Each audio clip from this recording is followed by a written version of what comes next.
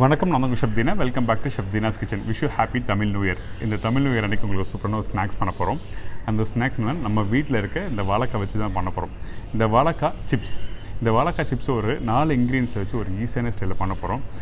பர்டிகுலராக நான் ஒரு விஷயம் சொல்கிறேன் அந்த வாழைக்காவை ஸ்லைஸ் பண்ணும்போது ப்ராப்பராக வந்து ஸ்லைஸ் பண்ணுங்கள் ஒரு ஈவன் சைஸை பண்ண தான் அந்த ஸ்லைஸ் பண்ணால் மட்டும்தான் உங்களுக்கு வந்து ப்ராப்பராக ஃப்ரை பண்ணி எடுக்க முடியும் ஸோ தெளிவாக உங்களுக்கு செய்முறையில் கொடுத்துருக்கேன் இப்போ இந்த ப்ரிப்பரேஷன் தேவையான பொருட்கள் பார்த்தலாமா வாழைக்காய் ஃப்ரைக்கு தேவையான பொருட்கள் வாழைக்காய் 2 நம்பர் மஞ்சத்தூள் 1/2 டீஸ்பூன் உப்பு தேவையான அளவு எண்ணெய் ஃப்ரை பண்ணுறதுக்கு தேவையான அளவு இதாங்க இந்த ப்ரிப்பரேஷன் தேவையான பொருட்கள் இப்போது இங்கே 2 வாழைக்காய் வச்சுருக்கேன் இந்த 2 வாழைக்காவும் நல்லா பீல் பண்ணி எடுத்து வச்சுருக்கோம் நீங்கள் வீட்டில் பீல் பண்ணும்போது கத்தியில் பீல் பண்ணோன்னா பீலரில் பீல் பண்ணுங்கள் அப்போ தான் கரெக்டாக உங்களுக்கு பீல் பண்ண முடியும் அதுக்கப்புறம் இப்போ வாழைக்காய் பாருங்கள் கட் பண்ணுறல ஒன்று வந்து கரெக்டாக கட் பண்ணியிருப்பேன் ஃபஸ்ட் ஒன்று செகண்ட் ஒன்று சைடாக கட் பண்ணியிருப்பேன் சைடாக கட் பண்ணக்கூடாது அதனால தான் இப்போ உங்களுக்கு தெளிவாக உங்களுக்கு சொல்கிறேன் சைடாக கட் பண்ணால் உங்களுக்கு ஸ்லைஸ் பண்ணும்போது வாழைக்காய் வேஸ்ட் ஆகும் அது மட்டும் இல்லை கரெக்டாக கையில் பிடிச்சி ஸ்லைஸ் பண்ணுறதுக்கு கம்ஃபர்டபுளாக இருக்காது பார்த்தீங்களா இந்த மாதிரி கரெக்டாக நீங்கள் ஸ்லைஸ் பண்ணோன்னா நீங்கள் வாழைக்காய் வந்து கரெக்டாக ரவுண்டாக கட் பண்ணால் மட்டும்தான் உங்களுக்கு கரெக்டாக ஸ்லைஸ் பண்ண முடியும் அதே மாதிரி வாழைக்காவும் இந்த மாதிரி நல்லா ஸ்லைஸரில் வச்சு நல்லா ஸ்லைஸ் பண்ணுங்க அப்போ தான் ஈவன் கரெக்டாக யூனிஃபார்மாக உங்களுக்கு வாழைக்காய் கட் பண்ண முடியும் ஒன்று பெருசாக ஒன்று சின்னதாக இருந்ததுன்னா நீங்கள் ஃப்ரை பண்ணி எடுக்கும்போது வந்து கிறிஸ்பியாக கரெக்டாக வராது சாகியாக இருந்ததுன்னா உங்களுக்கு வந்து சாப்பிட்ற அந்த வாழைக்காய் சிப்ஸ் சாப்பிட்ற அந்த எண்ணமே இருக்காது அதனால தான் கரெக்டாக யூனிஃபார்மாக ஸ்லைஸ் பண்ணணும்னு சொல்கிறேன் இதுக்கு பிறகு இந்த வாழைக்காய் ஸ்லைஸ் பண்ணது காட்டுறேன் பார்த்தீங்களா எல்லாமே கரெக்டாக இருக்கும் அந்த வாழைக்காய் சீவர அந்த கட்டை இருக்குது பார்த்தீங்களா அந்த கட்டை வந்து நீங்கள் வீட்டில் சரியில்லைனா கரெக்டான கட்டை எடுத்து ஸ்லைஸ் பண்ணுங்கள் அப்போ தான் உங்களுக்கு ப்ராப்பராக வரும் இப்போ இந்த மாதிரி ஸ்லைஸ் பண்ணி முடிச்ச பிறகு நம்ம ஒரு சின்ன பவுல் வச்சுருக்கேன் இந்த பவுல் வந்து நம்ம கட் பண்ண எல்லா வாழைக்காய் இதில் ஆட் பண்ணுறோம் இன்னும் ஒரு சின்ன குறிப்பு வாழைக்காய் கட் பண்ணி முடிச்ச உடனே தண்ணியில் போட்டுருங்க கலர் மாறிடுச்சுன்னா உங்களுக்கு வந்து லைட் எல்லோஷ் கலர் வராது அதனால தான் வந்து இந்த ப்ரிப்பரேஷன் வந்து கட் பண்ண உடனே நீங்கள் வந்து வாழைக்காய் தண்ணியில் ஆட் பண்ண சொல்கிறேன் நான் திருப்பி சொல்கிறேன் இந்த வாழைக்காய் உடச்சா அப்படி தின்னா அப்படி பூ மாதிரி உடையணும் கஷ்டப்பட்டு உடைக்கிற மாதிரிலாம் இருக்கக்கூடாது அதனால தான் வந்து உங்களுக்கு வாழைக்காய் உடச்சி காமிக்கிறேன் இப்போது அதுக்கப்புறம் முடிஞ்ச வரைக்கும் கண்ணில் படுற மாதிரி சின்ன சின்னதாக இருந்ததுன்னா நீங்கள் எடுத்துடலாம் சின்ன சின்னதாக இருக்கிறது ஃப்ரை பண்ணி எடுத்த பிறகு கொஞ்சம் ஓவர் ஃப்ரை ஆகிடும் அந்த டைமில் கசப்பு தன்மை இருக்கும் முடிஞ்ச வரைக்கும் நீங்கள் எடுத்துருங்க அதுக்கப்புறம் தண்ணி ஆட் பண்ணுறேன் இந்த வாழைக்காயில் வந்து ஒரு 4 கப் அளவுக்கு தண்ணி ஆட் பண்ணிங்கன்னா தண்ணி தாராளமாக ஆட் பண்ணுங்க அப்போ தான் அந்த வாழைக்காய் தனித்தனியாக உதிரியாக வரும்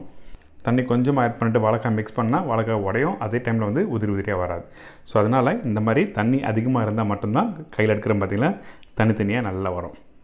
உப்பு நிறைய பேர் ஆயிலில் ஃப்ரை பண்ணும்போது உப்பு ஆட் பண்ணுவாங்க ஆனால் அப்படி நான் பண்ண போதில்லை டேரெக்டாக வந்து இந்த தண்ணியில் உப்பு ஆட் பண்ணுறேன் அதுக்கு பிறகு மஞ்சத்தூள் ஆட் பண்ண போகிறோம் இந்த மஞ்சத்தூள் ஆட் பண்ண உடனே வந்து நம்ம என்ன பண்ணுறோன்னா ஒரு கரெக்டாக ஒரு 10 to 15 மினிட்ஸ் வந்து நீங்கள் அப்படியே விட்டுருங்க அப்போ தான் அந்த கலர் வந்து கரெக்டாக அந்த எல்லோஷ் கலர் வர ஆரம்பிக்கும் நீங்கள் உடனே ஸ்டெயின் பண்ணிவிட்டு ஃப்ரை பண்ணினா உங்களுக்கு கரெக்டாக வராது அதனால் தேவையான அளவுக்கு மஞ்சத்தூள் போட்ட பிறகு நல்லா தண்ணியில் ஒரு 10 to 15 நிமிஷம் கரெக்டாக விட்டுருங்க இப்போ ரெடி ஆகிடுச்சு பார்த்தீங்களா அந்த எல்லோஷ் கலர் கரெக்டாக இருக்குல்ல நிறைய பேர் நேந்திரங்காய் சிப்ஸ்லாம் வந்து நிறைய அந்த தேங்காய் எண்ணெய் போட்டு ஃப்ரை பண்ணுவாங்க நீங்கள் வீட்டில் ஃப்ரை பண்ணும்போது இதே வாழைக்காய் வந்து நான் ரெகுலராக எண்ணெய் யூஸ் பண்ணுறேன் நல்ல எண்ணெய் யூஸ் பண்ணியிருக்கேன் நீங்கள் தேங்காய் எண்ணெயில் ஃப்ரை பண்ணுச்சுன்னா தேங்காய் எண்ணெய் வீட்டில் ஃப்ரை பண்ணலாம் அது ஒன்றும் தவறில்லை இப்போ நல்லா ஸ்ட்ரெயின் பண்ணியாச்சு தண்ணி ஒரு ட்ராப் கூட இருக்கக்கூடாது ஏன்னா ஃப்ரை பண்ணுற டைமில் நீங்கள் தண்ணி இருந்தால் எண்ணெய் அவங்ககிட்டனா உங்களுக்கு வந்து மேலே தெளிக்கும் அதனால் நல்லா தண்ணி ஸ்ட்ரெயின் பண்ணிவிட்டு அதுக்கப்புறம் நல்லா சூடாக இருக்க எண்ணெயில் வந்து 1 by 1 இந்த கடாயில் நீங்கள் ஆட் பண்ணுங்கள் அப்படி நீங்கள் 2 ஸ்லைஸ் 3 ஸ்லைஸ் மொத்தமாக இருந்ததுன்னா ஒன்றா உதிரியாக போடுங்க ஒன்றும் ஆகாது அதே டைமில் ஹை ஃப்ளேம் வச்சு ஃப்ரை பண்ணுங்கள் இந்த வாழைக்காய் நீங்கள் வீட்டில் ஃப்ரை பண்ணி எடுக்கும்போது வந்து உங்களுக்கு வந்து ஹை ஃப்ளேம் வச்சு ஃப்ரை பண்ணணும் அதே டைமில் வந்து நீங்கள் லைட் எல்லோஷ் கலர் வந்துச்சு எடுத்துலாம் இருந்துச்சுன்னா உங்களுக்கு வந்து ஃப்ரை பண்ணி எடுத்த உடனே சாகி ஆகிடும் கரெக்டாக அந்த கரண்டிலேருந்து எடுக்கும்போது கிறிஸ்பியாக இருக்கா இல்லையா உங்களுக்கு தெரியும் அதே டைமில் ஓவர் ப்ரௌன் ஆனாலும் கசப்பு தன்மை வரும் ஸோ அதனால் இப்போ இந்த ஸ்டேஜ் கரெக்டான ஸ்டேஜ் இப்போ இந்த ஸ்டேஜ் வந்து கரெக்டான ஸ்டேஜ் இன்னும் கொஞ்சம் லைட்டாக ஃப்ரை பண்ணலாம் அதாவது ஆல்மோஸ்ட் டன் இது 80% பார்த்தீங்கன்னா லைட் ப்ரௌன் கலர் வர டைமில் லைட்டாக தான் இருக்கணும் ரொம்ப இருக்கக்கூடாது லைட்டாக வர டைமில் நீங்கள் அடுப்புலேருந்து எடுத்துட வேண்டியதான்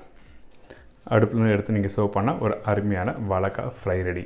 இதுக்கு வந்து டாப் அப் நீங்கள் சால்ட்டோ இல்லை உங்களுக்கு தேவையான ஸ்பைசஸ் போடுறோன்னா நீங்கள் ஆட் பண்ணிக்கலாம் சாட் மசாலோட ஆட் பண்ணிக்கலாம்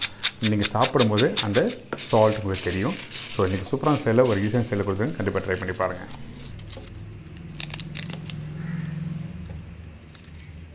எனக்கு இந்த ப்ரிப்பரேஷன் எப்படி பண்ணுறது எல்லாருக்கும் ஈஸியாக செஞ்சுருக்கும் கண்டிப்பாக வீட்டில் ட்ரை பண்ணி பாருங்கள் இதே மாதிரி நாளைக்கு இன்னும் ஒரு சூப்பரான ரெசிபி சந்திக்கிறேன் பாய்